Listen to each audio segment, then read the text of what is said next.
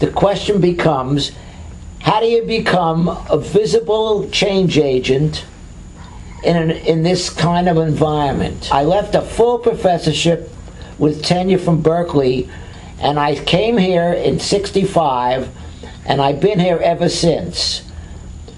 And it wasn't until '92 that I had the university at the point where I could say, I'm done.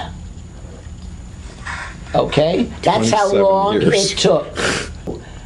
But I don't have another 15 years to start another one of these projects. So I talk to the young people who are 25 years younger than I am, and maybe even more, and say to them, if you want to do this, then you have to do it. Not through talking about it, you have to do it. Yeah. You have to bring the group together. You know, I've been in the game now a long time, from '52. So I'm saying to you, you gotta kind of bring together a group, and it's going to take years of commitment and argument and debate, but you got to demonstrate that what you're producing produces a product that we need.